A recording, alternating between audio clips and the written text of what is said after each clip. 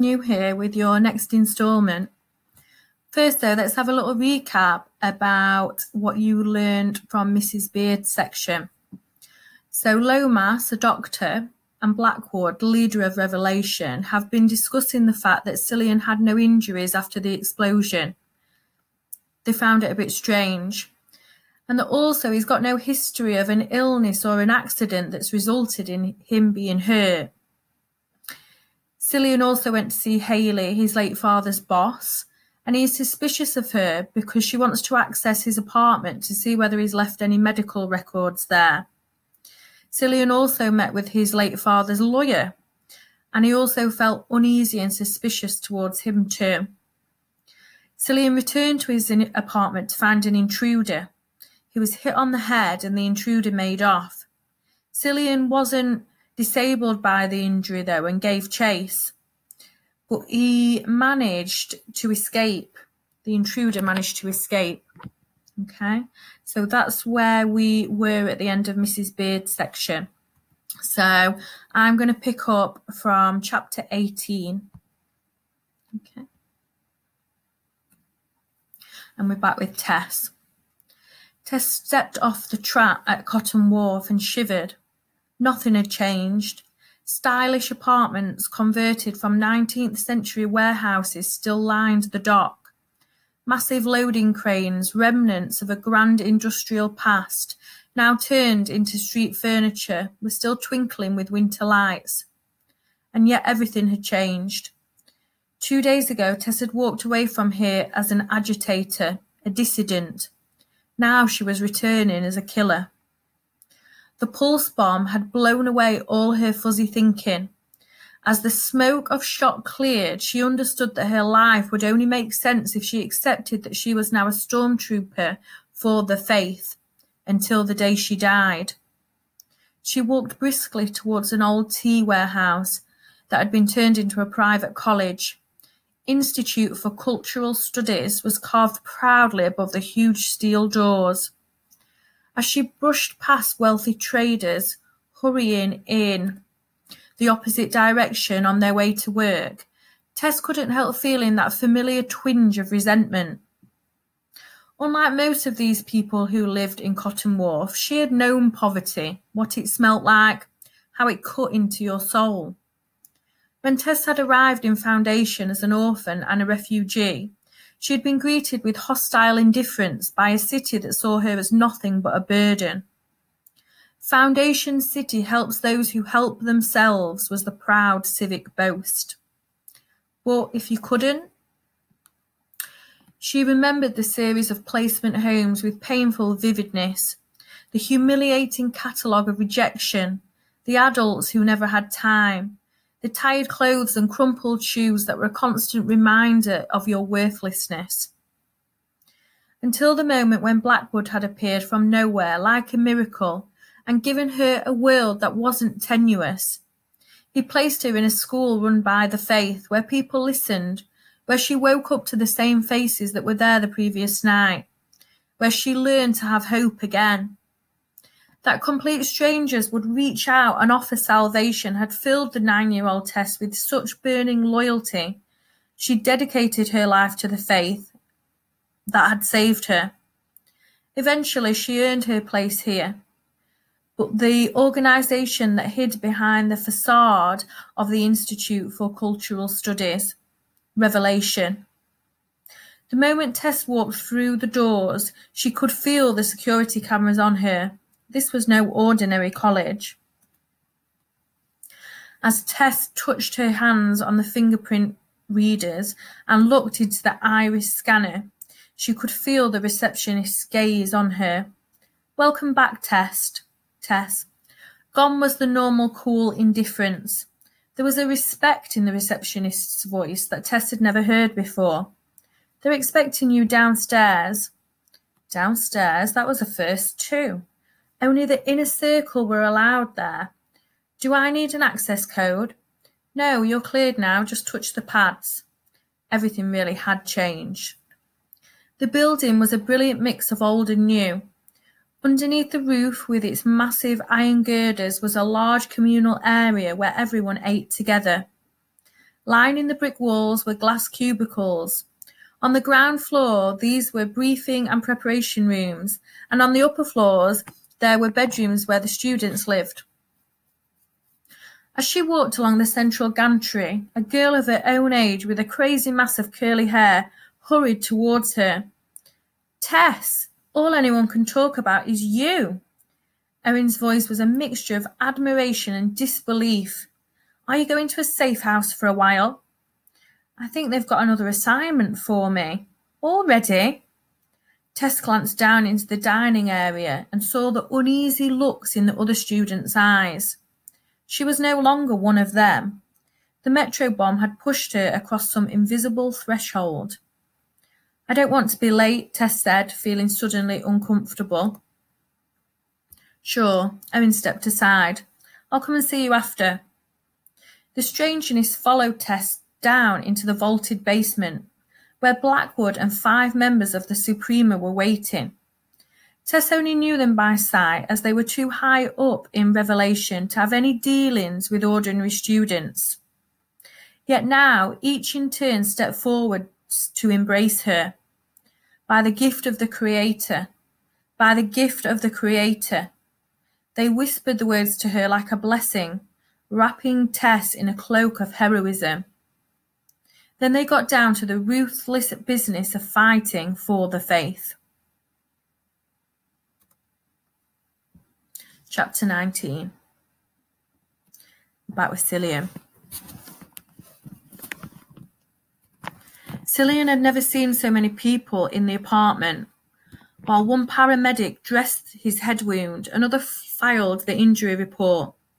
Beyond them, 2 uniformed police were questioning the security guard from the Spire's cockpit, who had seen the chase on CCTV and called the emergency services. Over by the window wall, prying with professional deftness, was Detective Quinn. "You're certainly having a rough week," Quinn said, his curious eyes dancing around the room. "First the metro, and now this." Cillian looked at him in disbelief, angry that he should be so flippant. "I checked your records," Quinn went on, unperturbed. "You've never been the victim of crime. Then, in a couple of days, what exactly are you saying? The timing's suspicious. How can you think they're related?" "You ever come across any radical groups at university?" "No." Cillian didn't try to hide his incredulity. "What about religious factions?" "Right now I'm working on the rotational properties of 5-dimensional objects. Do you really think I'd have any interest in religion?" "By the attitude. I'm trying to help. Can't we do this another time? Now is good." Quinn waved the paramedics aside so that he could focus more intently on Cillian. "You must have been hiding something in there." "It was a professional job. The intruder knew exactly what security you had and how to get around it." He pointed to the electric box that one of the uniforms was removing from the main control unit. "That disabler. We normally only see those in commercial espionage. I've got no idea what he was looking for. He didn't steal any tech? No. Valuables? No. You see anything obvious that's missing?" Cillian glanced around the room, but everything seemed to be in its place. "Don't you think that's strange?" Quinn persisted. "Lots of things are strange right now. Too many." "Yeah, I certainly know that feeling." Quinn crossed the room and picked up a toolkit. He brought this with him, almost like he was planning to do some DIY. Cillian looked at the toolkit. Screwdrivers, spanners, a set of blades. It was the sort of thing that you could pick up in any hardware store. "Ideas?" "I don't know." Cillian shook his head wearily. "It doesn't make sense." Quinn drummed his fingers on the toolkit as he put it down. "Have you always had a bad temper?" "What? I don't." Could have fooled me. Quinn picked up the cyber specs that were now sealed in a plastic evidence bag. "You really went for him." Cillian felt suddenly uneasy as he realised that the whole encounter had been captured on the specs. Seems to me like he was searching, not stealing, Quinn said, until you interrupted. He touched the pad on the side of the specs. It's an ugly scene. Cillian watched the video replayed on the lenses. He saw his hands slamming the intruder into the wall, crushing his skull. It was sickening to see the look of violent rage on his own face. Wouldn't have marked you down as such an aggressive type, Quinn observed dryly. He was in my home. He could have had a knife. You didn't know. You just went for him. Math student becomes have-a-go hero. Quinn tossed the specs back onto the table. Almost as if you were trying to protect something. I was frightened. Quinn crouched down and gazed at him searchingly. What was he looking for? I wish I knew. Cillian put his head in his hands, struggling to think clearly, frustrated by all these events that refused to fit into a pattern. The doorbell rang and more officials filed in. It was going to be a long afternoon. Chapter 20. When the police finally left, Cillian clambered into the shower and turned everything on to full blast. The hot jets pummeled his body from all directions, and he closed his eyes, lost in momentary oblivion. Without warning, he started to tremble. As the shock finally caught up with him, he gripped the shower head tightly, desperately trying to steady himself. If only his father was here, he would know how to handle this, what to do next. But Paul was dead. Dead, yet refusing to completely die. Uncontrollable spasms suddenly racked Cillian's body, as if he was going to vomit up all of his insides. What was happening to him? Was he having some kind of breakdown? The alarming energy that had surged through his veins when he attacked the intruder, where had that come from? And worse, why had he enjoyed the dangerous feeling of power? Cillian forced himself to breathe deeply until the trembling passed. He flipped the jets from water to hot air to dry off, and then walked back through the lounge. The victim support counsellor had left her card on the table. Was that what he needed? Counselling? Well, was all this part of some strange post-traumatic stress? Maybe. But would opening up to a police counsellor just make him more vulnerable? He had the sense that Quinn knew more than he was saying, just like the doctor at the hospital. Something else was going on. Cillian was sure of it. Forces were shifting beneath the glossy surface of everyday life, like those underground rivers that flow deep beneath the city, slithering past in the darkness.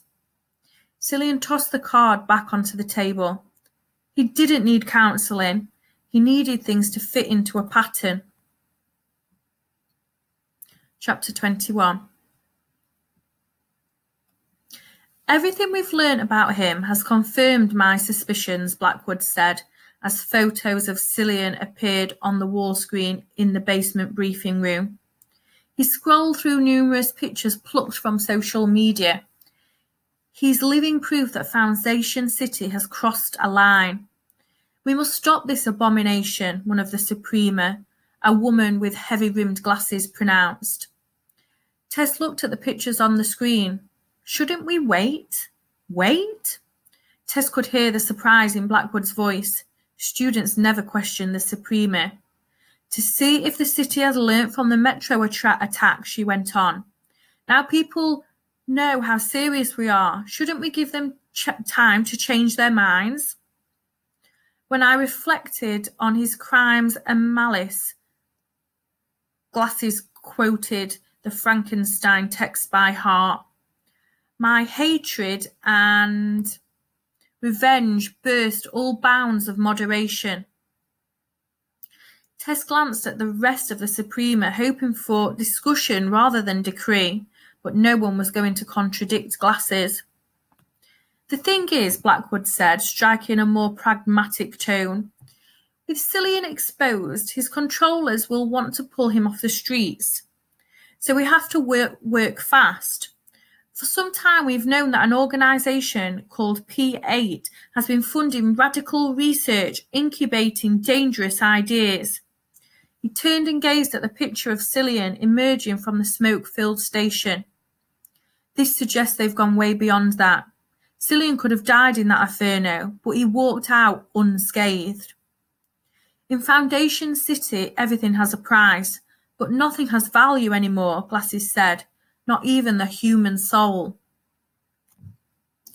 Tess studied the photograph, willing herself to forget that she was the one who had put the grief on Cillian's face. I think he knows the value of the human soul. It's not just about him, though. Blackwood looked searchingly at Tess. My fear is about Generation Zero. You have no proof of that, Glasses said impatiently. But it makes sense, Blackwood retorted. There's no point creating just one. Right now we have to deal with what's in front of us, not wild theories. Glasses turned to Tess. You need to reach out to Cillian, win his trust, then use him to cut open the heart of P8. Haven't we shed enough blood? Tess said. It's because we're trying to stop blood being shed that you have to do this. Maybe you should choose one of the other operations, Tess said quietly. No. Blackwood crossed the room and sat down next to her. It has to be you. After everything that's happened, because of everything that's happened, you're upset, of course you are, which is why you need to see up close what we're really fighting against. Tess looked at the picture of Cillian holding his dying father. Don't underestimate him, Tess. There was a time when people killed each other just because of the colour of their skin. What P8 are doing will divide humanity all over again. Only this time it'll be forever. People are sleepwalking into this, and it's fallen to us to wake them up. 92, 93, 94. The pull-ups were really starting to hurt now, but Tess refused to stop. She had to keep going until all the doubts in her mind were quashed. The iron beam she gripped ran across the width of her room, so she could look at the wall screen as she worked out. She'd selected images of Cillian to try to get into his mind, but there was something distant and unscrutable about him that was locking her out. Maybe it was that his face was a little bit too symmetrical, or maybe it was the strange sense of composure that surrounded him, even in the middle of trauma. The only way in seemed to be through his eyes, which were flecked with vulnerability. Tess dropped to the floor, strapped some weights to her ankles. Vulnerable meant easy, if you could harden your heart.